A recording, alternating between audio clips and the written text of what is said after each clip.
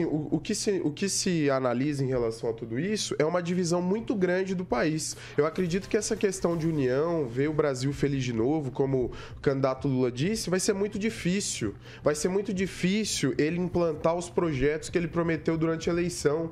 Mesmo comprando uma parte do Congresso, a oposição ao Lula, que é os candidatos eleitos de direita, tem uma força muito grande no processo, tiveram uma força muito grande no processo eletivo. Bolsonaro conseguiu eleger importantes governadores em estados estratégicos. A exemplo disso, o Tarcísio, que ganhou em São Paulo. Então, assim, o processo vai demorar muito para ser concluído. Acredito que ainda há desenrolares em relação aí o futuro do país, para onde o Lula vai seguir e qual vai ser a composição. E ele tem que, acima de tudo, apresentar o projeto de governo, né, que a gente não viu, e a gente precisa saber qual é o projeto de país que o Lula pretende executar agora. E só para concluir, né, eu acredito que não tem essa coisa, acabou, tá todo mundo feliz. 49% de rejeição é muita rejeição e é algo que vai ter que ser enfrentado, vai ter que ser calculado pouco a pouco, porque as pessoas elas estão cansadas da mesma conversinha. E só para concluir, o Nordeste foi onde o Lula teve mais voto. Nos outros estados, o Bolsonaro, nas outras regiões do país, Sudeste, Sul, Centro-Oeste, o Bolsonaro esteve à frente. Quem, Rafael? Olha, são 14 estados da federação que, de forma proporcional, elegeram o Bolsonaro e 13 Lula. É claro que não se ganha eleição por conta, como é nos Estados Unidos, que é por delegados, etc., distrito, etc., mas é por voto a voto, e foi o que aconteceu nessa eleição, bastante polarizada. Nós já sabíamos que isso ia acontecer, são mais de 2 milhões de votos aí que fizeram a diferença. Eu acho que o ressentimento sempre vai existir, né? Ressentimento porque é um time, é uma torcida contra a outra, e é assim, é a democracia, né? A democracia tem lado e precisa ser respeitado. Eu ainda me estranha muito ao presidente da República, né? Ainda não se pronunciar. Vamos falar, já é o segundo tema. Mas vamos aguardar, claro, esse pronunciamento dele, que é muito importante para a população. Vamos falar já desse assunto. Agora, é lua de mel, né? Lua de mel agora, o momento acaba, igual o ressentimento, acaba também daqui a pouco, a tristeza de quem votou num, né, deixou de votar também. Então a gente vê o Brasil hoje nessa situação, né? E tem muitas pessoas nas redes sociais dizendo, o crime compensa. Não, tira isso da tua cabeça. O crime não compensa. Sabe por quê? Porque, cara, metade da população eleitora, pelo menos, não quis o PT novamente no poder, né? Nós não temos o controle dos votos do Nordeste, do Norte, enfim, os estados que acabou elegendo Lula, e também eles não têm culpa.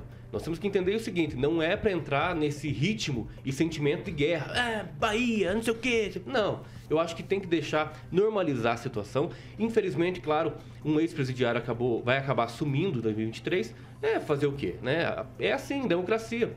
Através do Supremo Tribunal Federal, do STJ, de alguns ministros que foram indicados pelo próprio PT nos últimos 13, 14, 15 anos de governo aí do PT, que colocaram, né, alguns ministros que acabaram dando aí esse resultado novo de eleger, né, de deixar a capacidade, né, eleitoral do Lula estar diante de todos nós para ele concorrer às eleições. Então isso, infelizmente, nós não temos controle. Acredito que o Congresso Nacional, por mais que tenha, em tese, no primeiro turno, recebido muitos votos daqueles que apoiavam o Bolsonaro acabou também apoiando bastante gente na Câmara dos Deputados, o Senado sobretudo, porque vários ministros seus, né, acabaram sendo eleitos, mas não é bem assim também.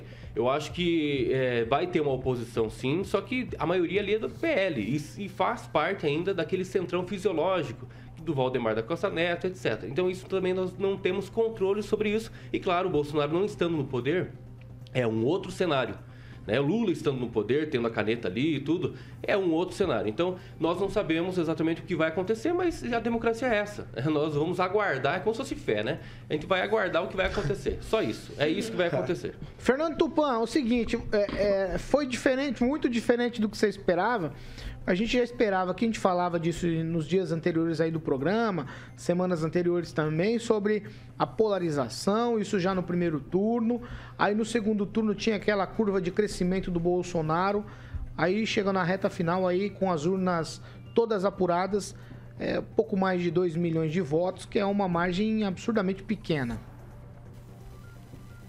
Paulo Caetano, o Brasil que deu certo não estava com Lula. Você vê, a pobreza levou o presidente Lula ao poder, que foi no Nordeste, a Bahia, onde não tem emprego. Aqui em Curitiba, chegou uma leva de imigrantes da Bahia. Aqui perto de casa tem uma panificadora aqui que traz toda semana gente da Bahia, porque lá não tem emprego. Então, alguma coisa deu errada na Bahia e o Jair Bolsonaro não soube como ir para guerra lá na terra do PT, né? Que seria a terra do ACM Neto, mas pelo jeito o ACM Neto não deu certo também.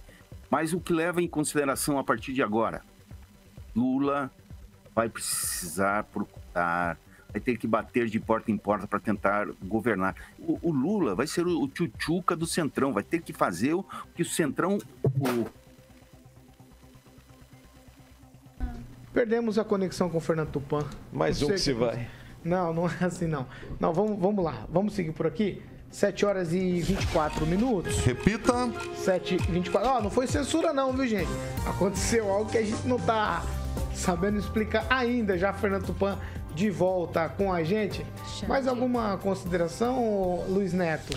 Você tá alvoroçado hoje. Não tô bem tranquilo, muito pelo contrário. Eu acredito que é o seguinte, né, a eleição do Lula coloca em xeque algumas questões, entre elas a questão da corrupção, né? A classe política, ela pode ter certeza agora que o crime compensa e que o crime é tão compensatório que não há punição e aquele que saqueou o Brasil, né? Saqueou em todos os sentidos, a questão política, a questão de acordos, a questão de compromissos, indicações, retornou ao poder, então a classe política pode ter certeza que o crime não há responsabilidade para aqueles que não têm compromisso com a lisura do Brasil. E não estou falando por ser o Lula, poderia ser outro, poderia ser o próprio PT, poderia ser um partido de esquerda, eu estou falando pelo candidato e não pela derrota do Bolsonaro. É só um pitaco, Aguinaldo? Se for só um pitaco, eu deixo, porque eu vou voltar com o Fernando Tupan. Só para ratificar, a fala do Kim realmente tem razão nesse sentido de que nós não podemos aí sair de novo com essa bobagem, né, de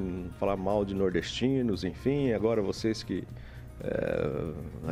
o Sul trabalha para sustentar o Nordeste, enfim, parar com essas bobagens, né, é aceitar que perdeu, enfim, e por incrível que pareça, torcer para que seja um bom gestor para que a gente vive aqui. Então, né, parar com essa bobagem, brigar com o Nordeste, porque a gente fala mal e depois está lá fazendo turismo.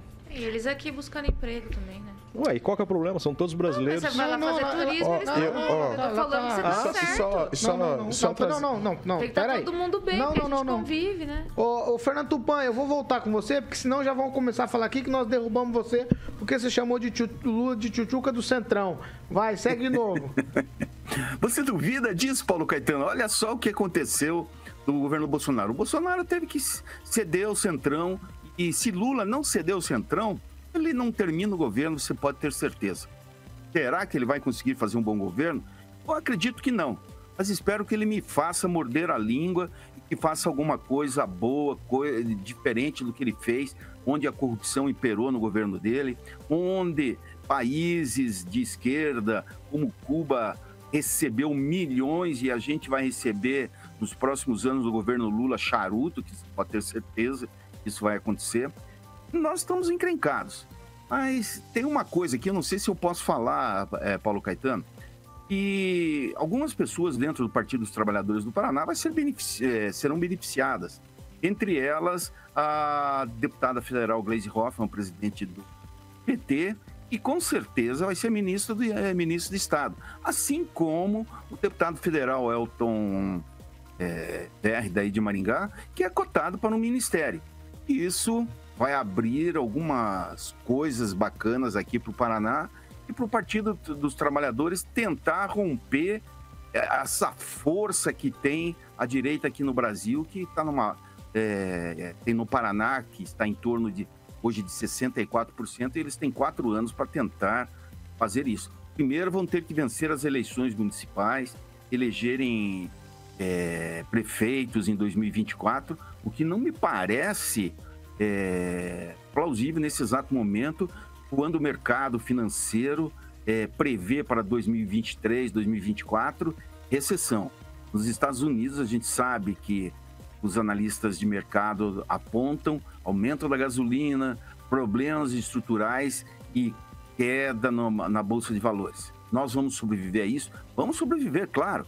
Mas sabe qual é o ponto positivo, Paulo Caetano? O ponto positivo é que pessoas como o Luiz Neto, a Pamela Bussolini, o Kim Rafael vão poder assumir o protagonismo aí em Maringá. Porque a esquerda vai ter o Enio Verri, vai ter o Mário, vai ter o Flávio Mantovani, para poder se mostrar. E o que eles vão fazer a partir de agora é exatamente mostrar que a esquerda, para Maringá, representa muito pouco avanço.